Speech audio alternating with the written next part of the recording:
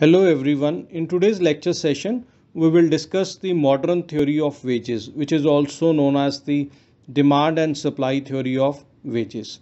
So, for easy and simple lecture sessions, do like, share, and subscribe my channel, Kanwal Sidhu. The modern theory of wages is also known as the demand and supply theory of wages.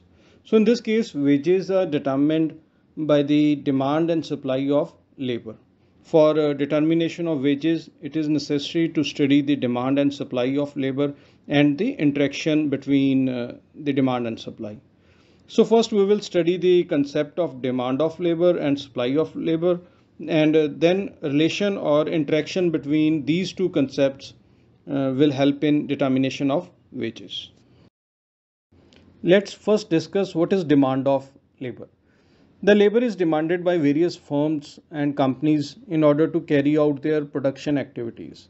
The labor will be demanded as per production requirements. It means if demand for goods and services is more, then there will be more demand of labor. And if the demand of goods and services is less, then less labor will be required. And the demand curve of labor is a downward slope, and this is due to the marginal productivity of labor. Then there are some other factors that directly affect the labor demand. The first important factor is the technological factor. It means if we apply the latest advanced technology instead of labor, the demand of labor will reduce. Then, as we know, that labor depends upon the demand of goods and services.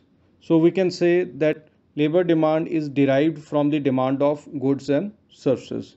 Then, there are some other factors of production like the competitors, the type of firm or the company which affect the labor demand.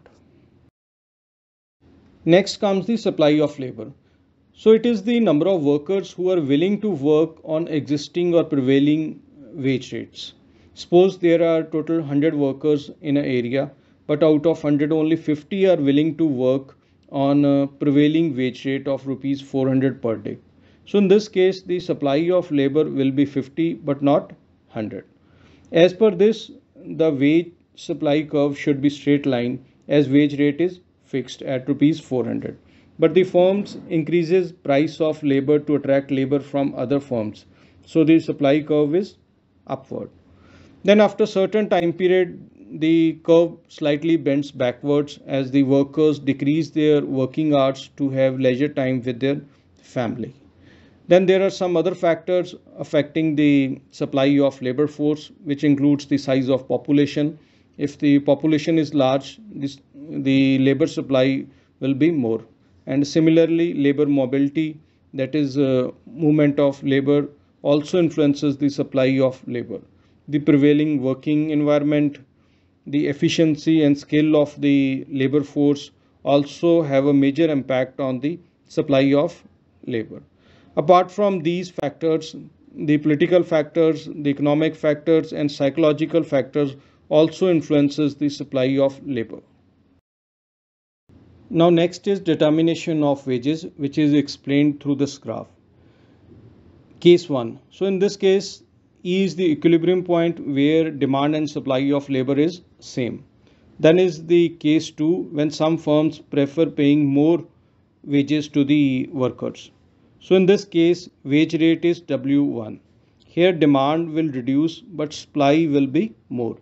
The highlighted portion is shown with the green color shading in the graph.